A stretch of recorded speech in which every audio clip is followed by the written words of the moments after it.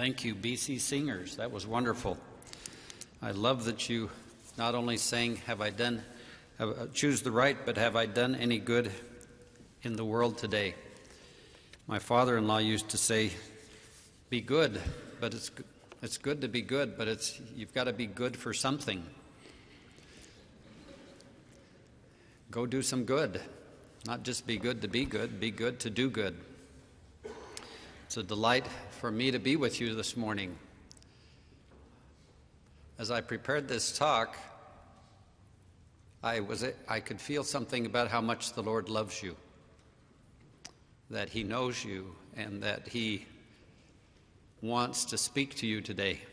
And I felt Him guiding me to see what I could do to help that happen.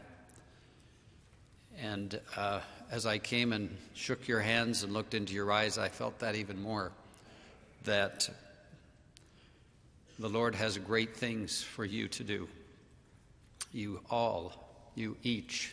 one of you has an important mission for which you came to earth.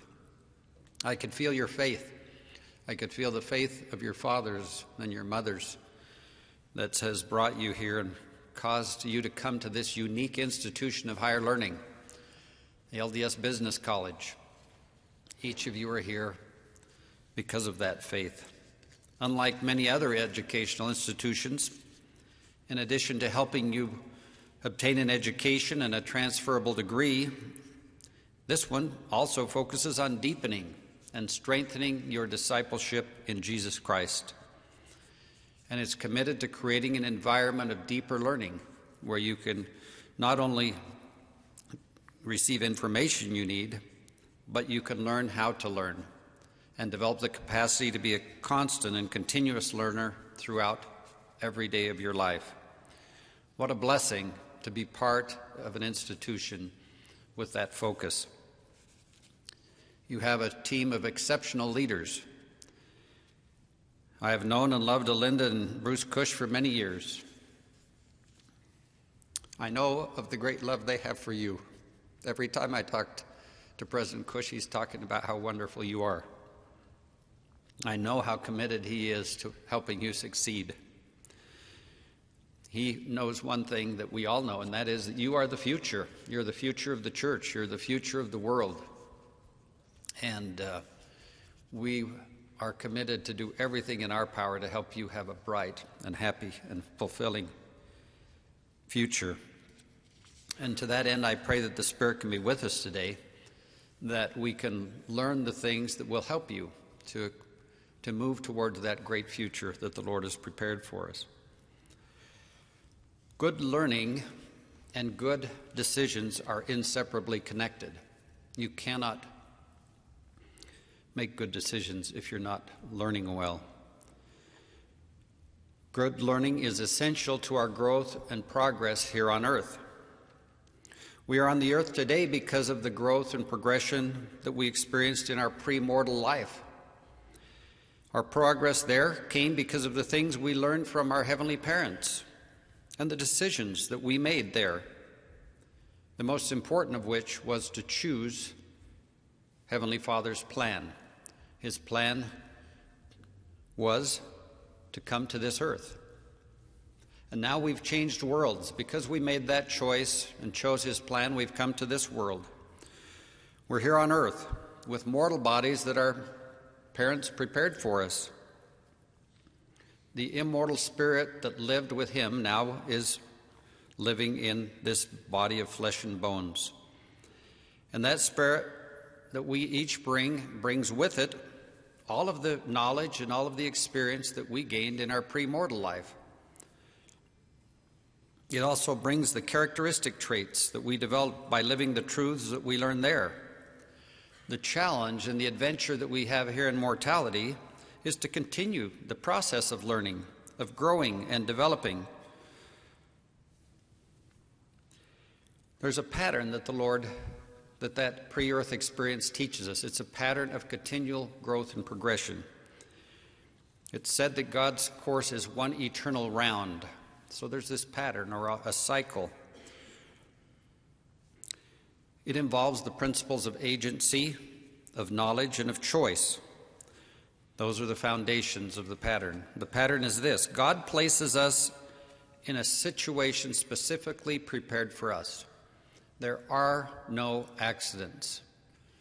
Each of us is placed here on earth in the circumstances that are most important for us. And as we are baptized and receive the gift of the Holy Ghost and seek God's guidance, He will place us in those circumstances and help us to get to where He needs us. He permits us in that circumstance to exercise our agency, to seek knowledge and make decisions on how to act or not act on the truths that we learn. And as we act in obedience, we gain experience and make progress. The Lord explained this to the prophet Joseph Smith, quote, "That which is of God is light, and he that receiveth light and continueth in God receiveth more light, and that light groweth brighter and brighter until the perfect day." In our premortal life, we're placed in a situation where we could learn from heavenly parents. We chose to act in obedience to those truths, and for that reason we were given the opportunity to come to earth to grow. And so that was the first cycle of our growth was there. And now we're here, and we are each in a cycle here on earth. We were born to mortal parents. Initially, they nurtured us and made every decision for us. We didn't get to decide what we would eat, what time we went to bed, what time we got up, and what we wore. That was a necessary part of our growth until we could gradually obtain the knowledge and capacity that we needed to begin to make choices on our own. Over time, we've developed that ability to some degree or another to act as agents of our own lives. Now most of you have left home and have become responsible for every aspect of your daily lives. You remember that first day you left home and you said, "What am I going to eat tonight? Who's going to fix it? Why aren't my clothes washed?" We have to accept responsibility for all of those aspects of our lives. And we're going through that process of learning how to seek knowledge, how to exercise judgment, and to use our agency to make the choices that will give us the growth and happiness that we want. As we learn how to effectively navigate the circumstances of each situation that we are in, then the Lord will stretch us. As soon as we kind of figure out that situation, He says, "Okay, I'll give you a new one." And so He gives you a new circumstance that will add new dimensions to our growth and experience. Those new circumstances come in many different ways. Sometimes they come in a calling. They can come in an educational opportunity, in establishing a family, getting married and having children, or in the different jobs that we might have throughout our lives. But in each of those circumstances or situations, we are given a new opportunity to struggle and grow and learn the principles that pertain to that situation and apply them in our lives. So long as we continue acting as an agent, the Lord will help us to continue to grow. This pattern of continual learning and becoming will be repeated dozens of times in our lives. Indeed, the richness and fullness of our mortal experiences will be determined by how well we use each of those new circumstances we are placed in here to increase our knowledge of truth and to act to apply those in our lives. That's the pattern that the Savior understood perfectly when He came to earth and lived His mortal life.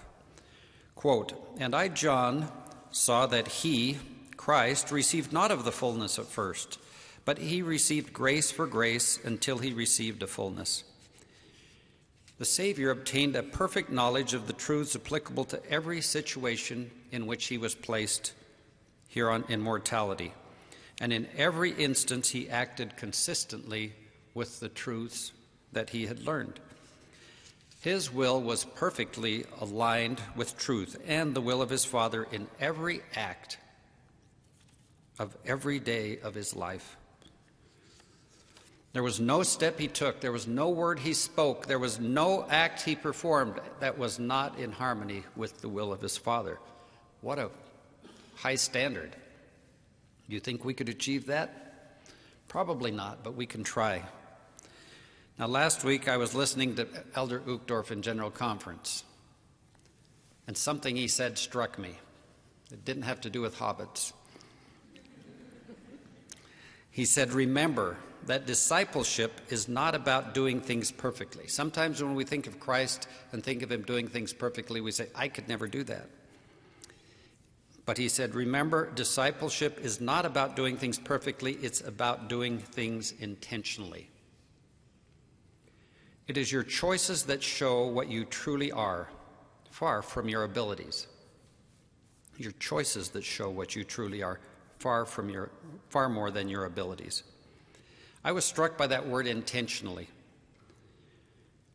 I thought about the Savior's life and how he was able to achieve living intentionally every day of his life and mortality, and how important that is to me and for you to follow that perfect example of living an intentional life. Intentionally means consciously, deliberately, or with purpose, on purpose. It means not leaving things to chance or coincidence. We live intentionally when we think deeply about why we do what we do and make conscious and deliberate efforts to incorporate our beliefs and values into every aspect of our daily lives. It involves making plans and establishing goals to reshape actions so that our actions shape our lives, not life shaping our actions. Living intentionally drives constant learning and growth in our lives as we try to align our will to God's, to fulfill our individual mortal missions. Each one of us came to earth with an individual mortal mission, and to find what that is and to focus on it and grow from grace to grace, just as Jesus Christ did. Now, if we think about the opposite of intentional, that's unintentional or unwitting or aimless. Living unintentionally involves just going with the flow, letting life carry us where it will, responding to external influences instead of making conscientious personal decisions, and passively and thoughtlessly accepting and acting on the ideas of those around us. Unintentional living requires little to no effort on our part. It's a passive surrendering to the ideas, values, and forces around us, permitting them to act upon and shape and motivate us.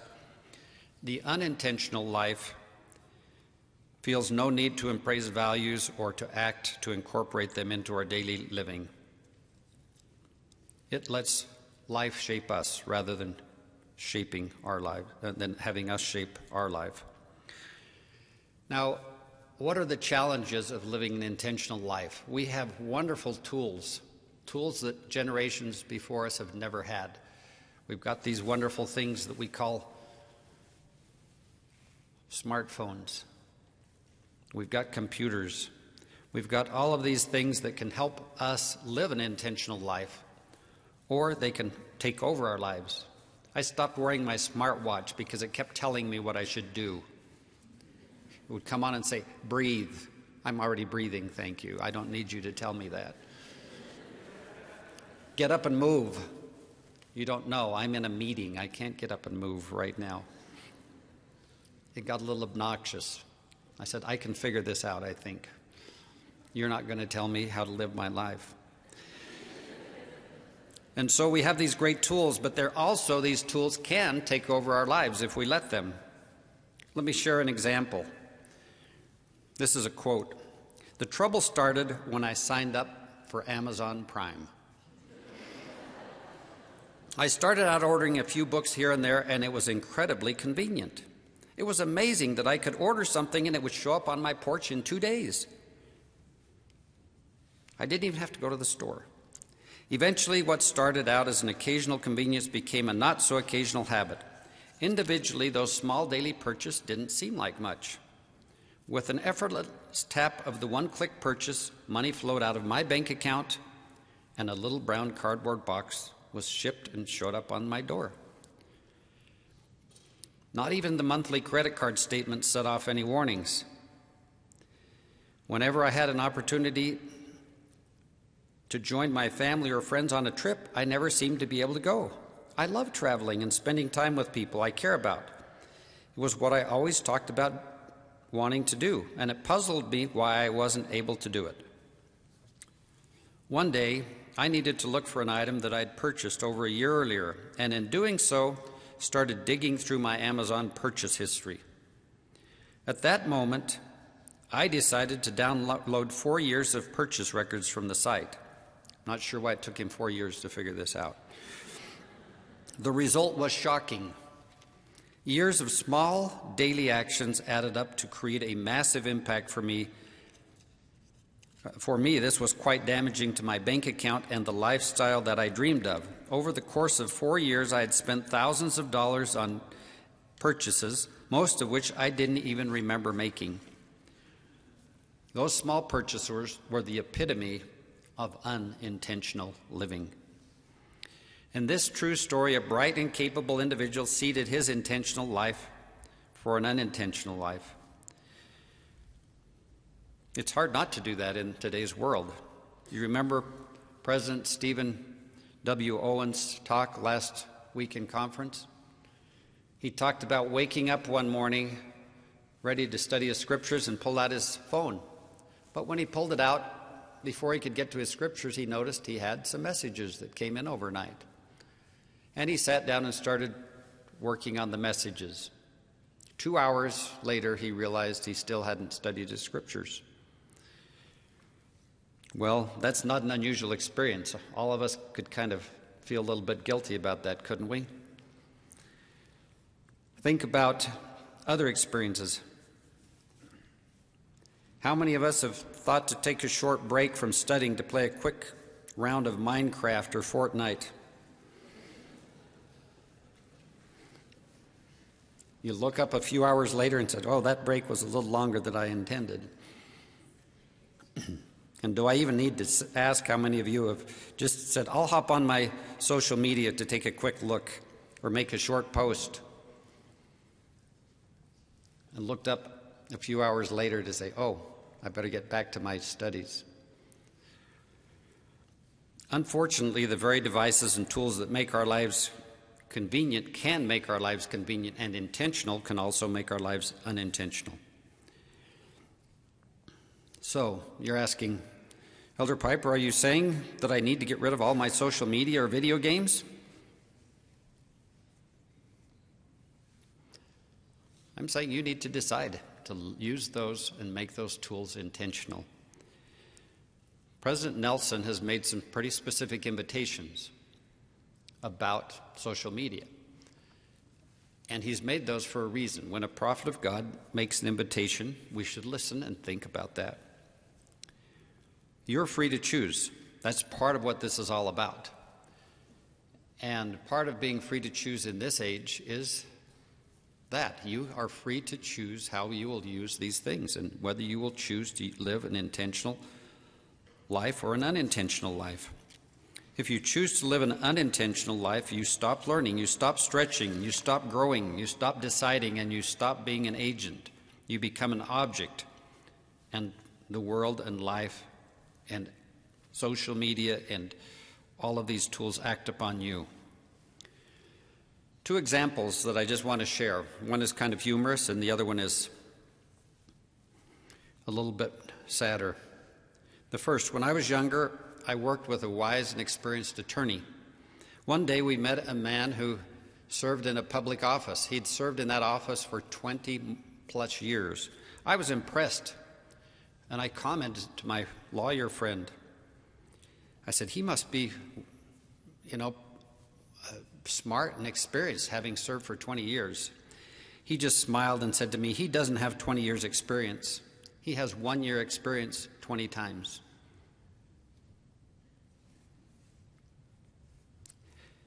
He was teaching me that public servant had lived unintentionally. He had lived the same thing over. It was Groundhog Day. Just lived it over 20 years. Didn't know any more after the 20 years than he knew after the first year. A second experience from my youth. During my teen years, I had a friend who was a member of the church that I grew up with. He had been raised in a home where the gospel was taught. He'd gone to the same classes I had. But he'd made a choice to be unintentional in his gospel commitment, to just go with the flow, to have fun. He told me once, I know the church is true. I just want to have some fun while I'm young. When I'm done, I'll get active again. The sad part is that conversation took place 40 years ago.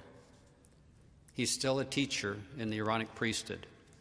He's never gone to study higher education, to get any education at all. He's never attended the temple. He's never had his family sealed to him. And so when we're unintentional, those are just two examples of how our progress stops. It stops temporally and it stops spiritually, both. If we want to progress, we have to live intentionally every day. Author Annie Dillard has said, how we spend our days is, of course, how we spend our lives. Unquote. It follows that being intentional on how we spend our days will ensure that our lives are rich, full, happy. So you're saying, I'm convinced that I need to live more intentionally, Elder Pieper. Now how do I do it? Well, you're going to have to figure that out. I'll give you a few thoughts.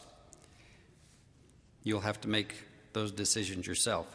But the gospel gives us the perfect framework and values needed for intentional living. We've already accepted those values when we became disciples of Jesus Christ, and that commitment to work intentionally to learn his truths, to cultivate his virtues, to incorporate his attributes of his character into our own. For the next few minutes, let's think how we could apply that framework to our lives in practical ways. How do we make intentional living? How do we make every day intentional? Well, one of those ways is to find the thing that we need to do to make our next step in progress. So think about that. What is it that you're worried about in your own self? It could be a character issue. It could be something that you're not quite living a standard that you think you should be living. If you don't quite know what to do and how to respond to that, take time in your daily scripture study in the morning to study the topic. Ponder the principle.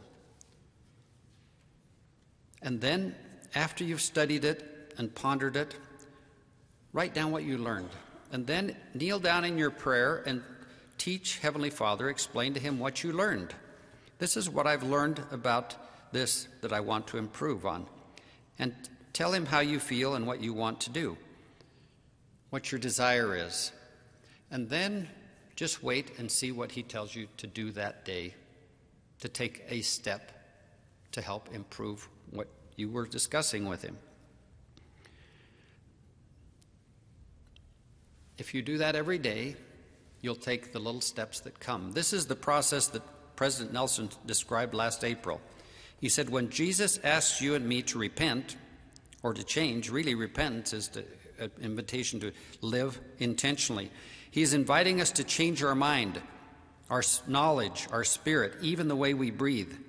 And then he gave us some specific areas to consider. He's asking us to change the way we love, think, serve, spend our time, treat our wives, teach our children, and even care for our bodies. And so living intentionally means changing, which means repenting. And as he said, repenting is not a bad word. It's the key to our progress. Let's just talk for a minute about how we could apply that practical knowledge to one of those areas President Nelson discussed, to the care of our bodies. We could use our morning scripture study to study the word of wisdom, to study what prophets have said about it. We have a lot of questions from people in the church. Is vaping okay? Is using medical marijuana okay? Are energy drinks okay? We're never going to be able to put out a list of all the kosher foods for the Latter-day Saints. But if you can, for yourself, as you study the word of wisdom, stop and think about your life and write down the things the Spirit tells you to do. Some of those things might be eat 3 balanced meals. Stop eating junk food. Get more exercise. Study dietary changes that would address a specific health risk or problem that you have. Or figure out a way to feed your mind on more uplifting materials. And as you write those down, then say, what will I do today? And make your life conform to the things that you felt as you pondered that question and studied it. President Nelson spoke to the new temple president, 63 new temple presidents this morning. He's 95 years old, and he jumped up. He is a living witness of someone who's lived intentionally with regard to the care of his body. Now, that's just an example. You think of the principle that's important for you, and take that, and each day study something and incorporate it so that you can live that day intentionally. Another part of living intentionally is the sacrament. Each week when you go, you can sit and take of the sacrament and ponder how you've done to live intentionally, how you've done to actually incorporate the gospel in. Living intentionally keeps us focused on those things that matter most, on the questions that are most important for you. There are many questions on the internet. People post all kinds of questions. Don't depend on those questions. You figure out the questions that are important to you. Put the questions that others have aside and let them focus on those. You focus on what's there for you. When we blindly take questions off the internet and social media, we cede our agency. We think as someone else wants us to think. That's not living intentionally. On the other hand, when we study the Scriptures, pray daily, and generate our own inspired questions that drive our daily progress and growth, then we are living intentionally. I witness that we are able to live intentionally because of God's plan and God's laws. I witness that Jesus Christ and the Holy Ghost make it possible to be led in our learning and in our actions to help us progress and find joy in this mortal life. Jesus said, I am come that they, or that we, might have life, and that we might have it more abundantly. My prayer and hope for all of us is that we can live our lives intentionally centered on Jesus Christ and his gospel. That is the life I want for me and my family, and it is the life that I want for you. I witness that we have loving heavenly parents who have a specific plan for each of our lives, and that Jesus Christ is the Savior and Redeemer of the world. The Holy Ghost is our holy and sacred friend and partner to help us grow in progress. And the Church of Jesus Christ of Latter-day Saints is the Lord's kingdom on the earth today, and Russell M. Nelson is his prophet. In the name of Jesus Christ, amen.